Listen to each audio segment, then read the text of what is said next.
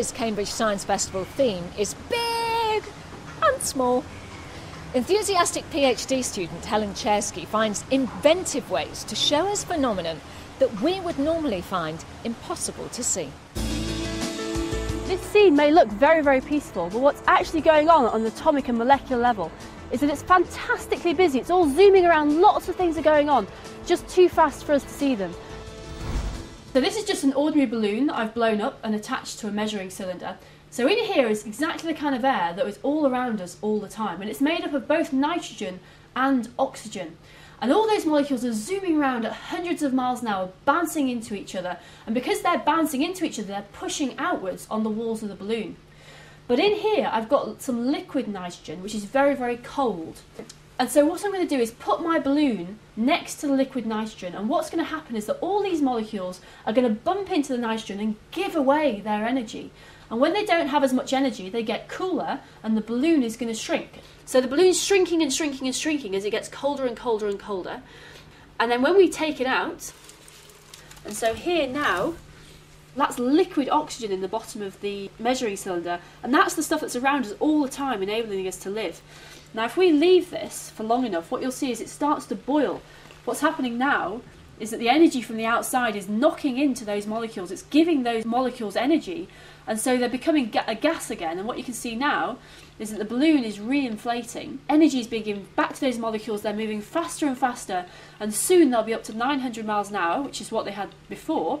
So what we've done here is we've slowed those molecules down from 900 miles an hour to about 500 when they became a liquid, and it sat there for a bit, and we gave it the energy back so they could speed back up to 900 miles an hour, and then rise back to normal.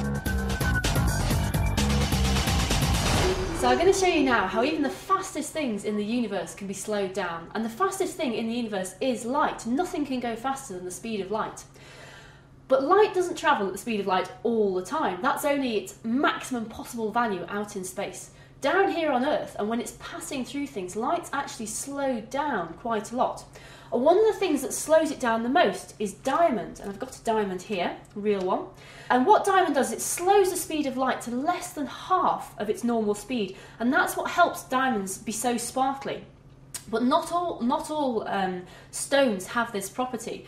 And what I've got here, I'm going to be very brave and try this, is I've got a lot of fake diamonds here. Now because they're fake, they won't change the speed of light as much as a real diamond. So I'm going to drop my real diamond in there among all the fakes. I hope this works because I really would quite like to have it back again. So I've got a mixture, I've got one real diamond and lots of fake diamonds. And if we just look at them, we can't really tell one from the other, so I'm a bit worried I'm going to get into trouble here. But there is a way of doing this, and the way of doing it is to put them all in water. So here's my dish. I'm going to put all the real diamond and all the fake diamonds into the dish together like that. And I'm going to pour some water on top. So you can do this at home if you have a diamond to play with. So we'll have a look and see if we can pick this diamond out if we look at the light coming through. And what you'll see is that the water and the fake stones all slow light down by the same amount, so they're pretty hard to see. But our real diamond is going to slow light down by a whole lot more, and so we can see it. There it is. The reason it really stands out is those dark edges, and the reason that they stand out is that it's slowing light down so much it's bending it away from our eyes. So light that would normally be coming from the bulb straight to our eyes is being bent in different directions so we don't see it, and that's why it looks dark, and that's why we can see it. Of course, you couldn't normally see a 2,000 mile an hour collision up close and personal. But with the University of Cambridge's gas gun, our rock-hard diamond and a specialist high-speed camera, all will be revealed. So this is one of our biggest bits of equipment in the lab. It's a single-stage gas gun capable of firing things at thousands of miles per hour. Now this is how it works. At this end here, we've got two big gas reservoirs that we can pressurise, really high pressure gas. We've got a bullet like this, and the bullet sits in the back here, and then what happens is that we let all of that gas go, and it pushes really hard on the back of the bullet, and it's going to go all the way down the barrel of the gun. The bullet's going to go right down the centre of this barrel. And it keeps pushing and keeps pushing, and it pushes that bullet all the way down the barrel, 5 metres long. By the time it gets to this end, that bullet can be going at up to 3,000 miles an hour. And then what we do is in here we have some poor unsuspecting target that doesn't know it's about to be hit, and that would typically look like this. This has got a piece of copper on the back, and after this has been hit at about 1,000 miles an hour, this is the sort of thing that it might look like here. So these are typical samples afterwards, and you can see the copper's been ripped apart around there. Didn't stand a chance. That's what copper looks like after it's been hit at a few thousand miles an hour. So what we have is this catcher chamber here, which is a huge thing. We fill it with rags, and that stops, that catches the target and the bullet together so they don't go shooting off into Cambridge and causing mayhem every day. So here we have a diamond. It's a natural diamond, and we're going to hit this in the gun to have a look at what happens. So it's all set up. We have to fire it outside the room because it makes so much noise. So let's have a look at what happens. So let's have a look at the results from that experiment. Now here are pictures of the original diamond, and this is a sequence that's playing over and over again of the diamond being hit. So what we can see here is that the shock is coming this way, but the cracks are coming in from the back, and what you'd expect normally in our world is that if you hit something on one side, it would crack at that side, but here we can see the diamond is cracking from the other side back towards the thing that hit it.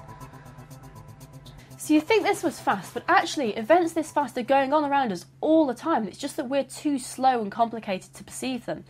So let's think about a blink of an eye. It takes about 1/3 of a second just to blink your eyes, and you do it all the time. And we think that's really, really fast. But in that time, a CD in your CD player will go around 20 times. A hummingbird could flap its wings 30 times. So lots of things can go on. So let's have a look at some of those things. So here's something you've probably seen lots of times before, an ordinary soap bubble. And the forces holding this together are really, really, really strong. And that means that when we do things to the bubble, it changes really, really fast, too fast for us to see. So if we now think about dripping water through the bubble, the drips of water are actually going straight through the bubble without bursting it. What happens when we drip water through the bubbles, it looks to us like the drip's just going straight through. It doesn't burst the bubble, but we can't see why because it's happening too fast for us to see. But if we have a look with a high-speed video, we can see that some really unexpected things are going on. So here we've got the high-speed video of what was happening as those water droplets went through the bubble. And you can see that they're going in, they're joining, they're becoming part of the bubble, and then they're dripping out the other side. So this one is falling right through the middle of the bubble. And then as they hit, they're sending these waves around the outside there. Look at that. Loads of complicated things going on every day all around us that are just too fast for us to see.